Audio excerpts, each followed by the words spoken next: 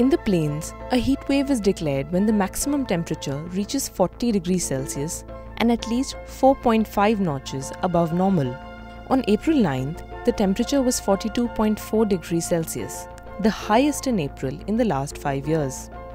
This is also the first time in 72 years that the first half of April has seen this kind of heat. Parts of northwest and central India are expected to see more frequent heat waves in April from now on. India also saw the warmest March in 122 years this time around. The reason behind an early heat wave in North India is the continued persistence of a north-south low-pressure pattern that forms over India in winters when the La Niña phenomenon is occurring.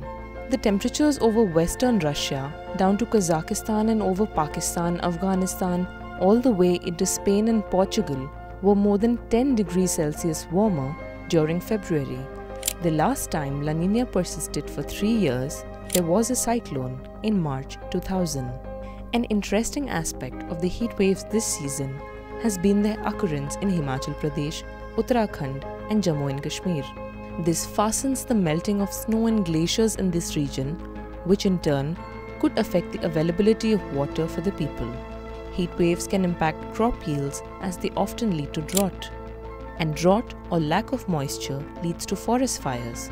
There have been over 1,141 large forest fires recorded across the country between 3rd and 11th April 2022.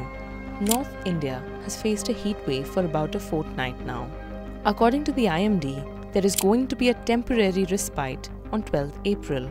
In the pre-monsoon season, which began on March 1st, India has already faced a 46% deficiency in rainfall this year. Normally, a 4 to 5 day heat wave is succeeded by short pre-monsoon showers, which has not happened yet. This is attributed to the absence of western disturbances over North India and the peninsular region.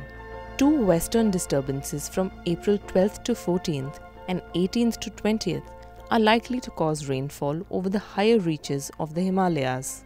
Maximum temperatures were above normal by about 5 degrees in most northern states last week.